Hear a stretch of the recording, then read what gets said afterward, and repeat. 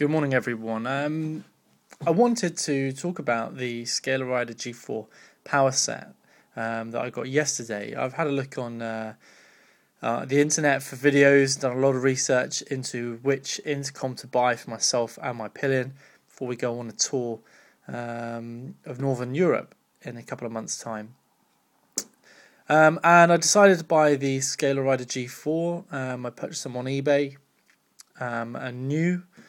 For a really good price, £234 I managed to get them for in the end, which was fantastic, really good discount. But on all the videos I looked at, they were all kind of professional, and I wanted to give a user's point of view and my experience so far. Well, here it is. This is the Scala Rider G4 Powerset box. The box, though it sounds silly, is well made, which gives you some real confidence about the product that's inside, that if they've thought about the detail on there. In the box, which is here, you will find the two Bluetooth units, one up here and one down here. And then inside you find everything you need to mount to the helmet.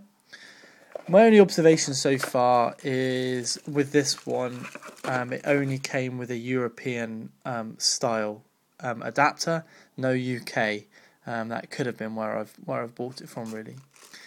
But the cable that it charges via is a USB, so I simply charged it on my computer, or I'll just use a European to UK adapter to use the mains chargers. But they charged in about 4 hours, or just under 3.5 hours. First charge, which was really good before the lights went out. In the box, then you've got different ways of mounting it. They mount your helmet with Allen keys and like a clamp. Were really easy and fitted on 2 different helmets, which I'll show you in a minute.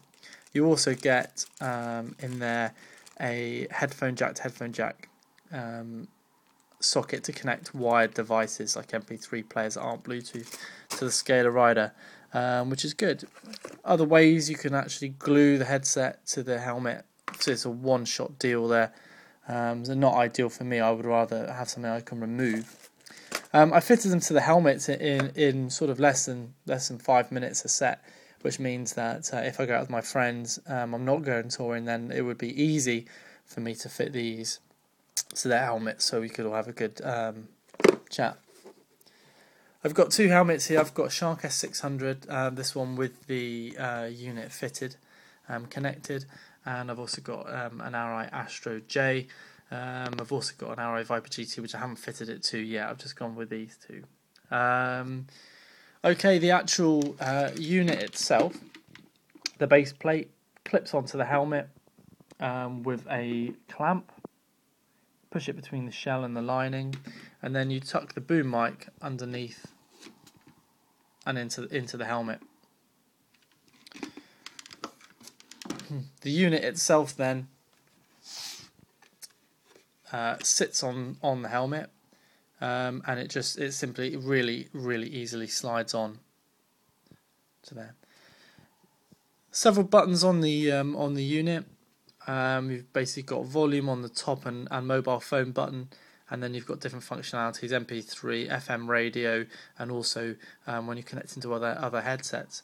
There's a little flip-up antenna in there as well, which you can deploy to get the maximum range. Little sprung load antenna.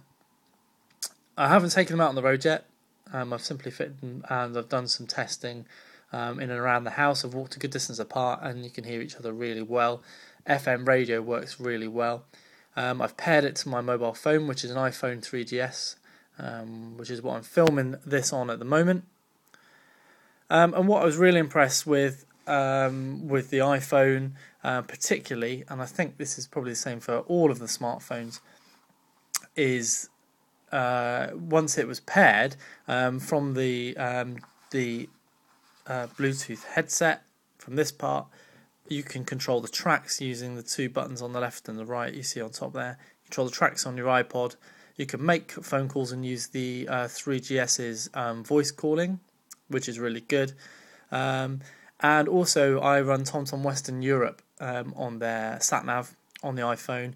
And again, that was fantastic, because then when it spoke an instruction like you've reached your destination or turn left, the music dimmed, and then it gave you instruction and the music came back up again, which was fantastic. Really, really good. So I've been really impressed with the features. The other thing that's quite impressive was in the box. Obviously, you get your normal guarantee information. You get the book. The book is nicely illustrated and quite well written. You're probably going to have to spend a little bit of time having a look at it to understand all of the functions that you can do on this to get the most out of it. But I had a good read last night, and I think I've got most of it. So I'm ready to go out for a ride today. And once I have, I shall let you know and give you an update on exactly what my performance is. So this is so far my Scala Rider G4 experience.